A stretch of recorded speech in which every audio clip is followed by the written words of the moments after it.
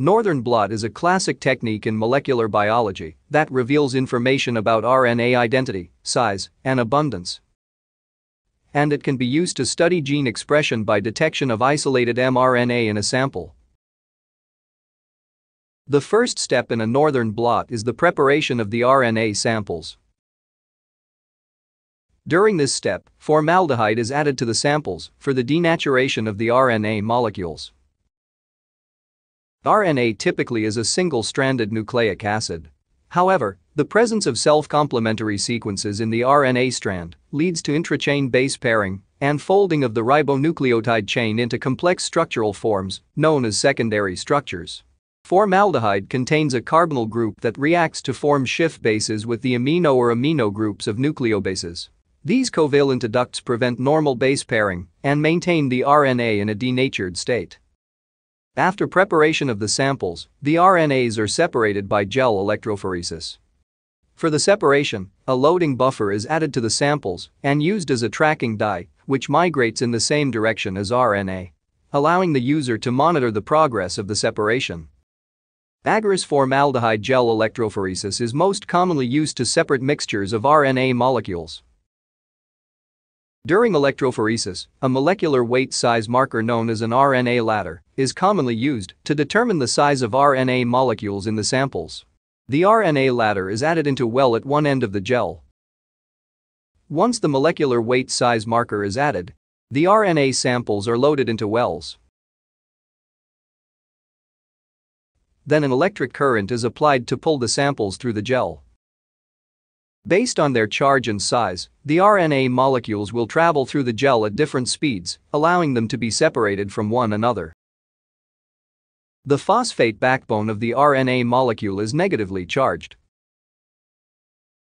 Therefore, when placed in an electric field, RNAs will migrate to the positively charged anode.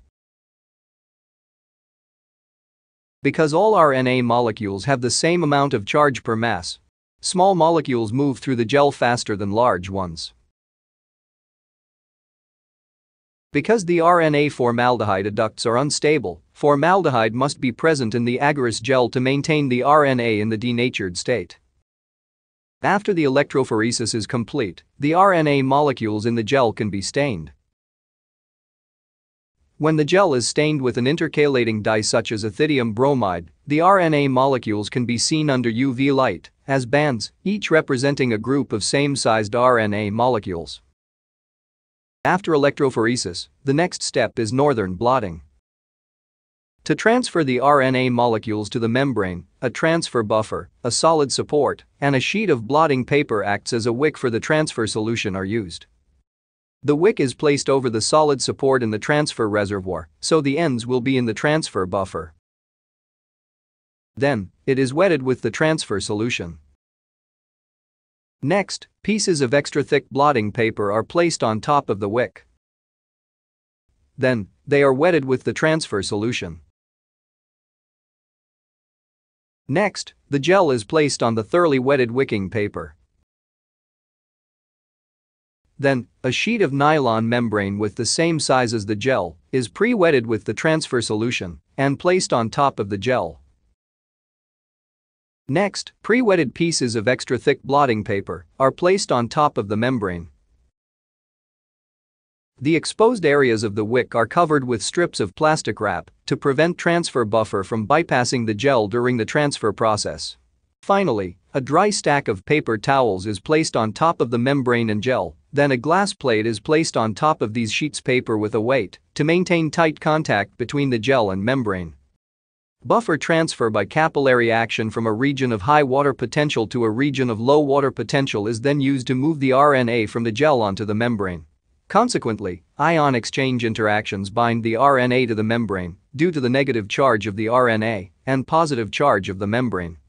The transfer is allowed to proceed overnight, then once it is completed, the blotting material and membrane are carefully removed from the gel. Next, the membrane is briefly rinsed to remove any agarose that may be stuck during the transfer. Then, it is exposed to ultraviolet radiation to permanently attach the transferred RNA to the membrane. After attachment of the RNA molecules to the membrane, hybridization with radio-labeled probes is performed. The membrane is placed in a bottle containing a pre-hybridization solution, which is used to reduce non-specific hybridization with the probe. Next, the bottle is incubated in hybridization oven at 42 degrees Celsius for 2 hours.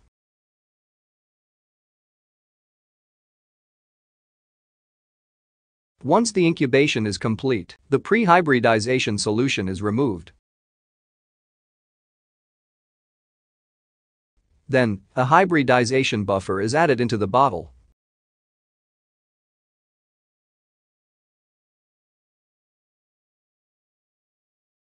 Next, labeled probes are added to the hybridization solution.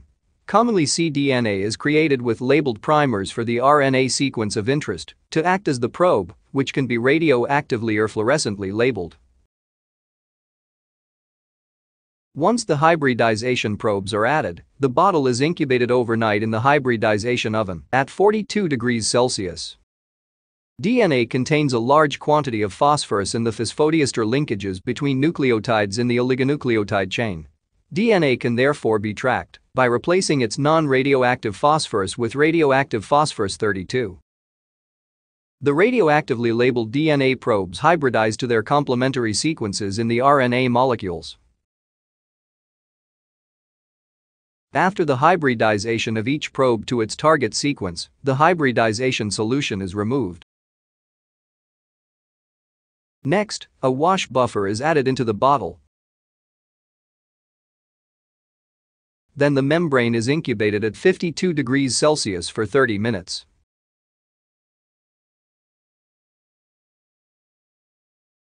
The washing process is repeated 3 times to remove unbound and weakly binding probe.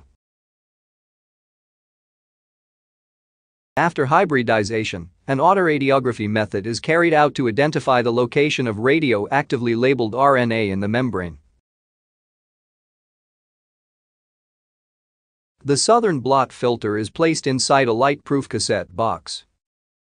Then, an X-ray film is laid over the top. The cassette is closed and left for several hours to several days. The radioisotope labeled RNA exposes the film, which when developed shows a pattern of black bands that indicate the positions of labeled RNA in the blot membrane. Subsequently, this identification can be used to determine which RNA molecule is present in each sample.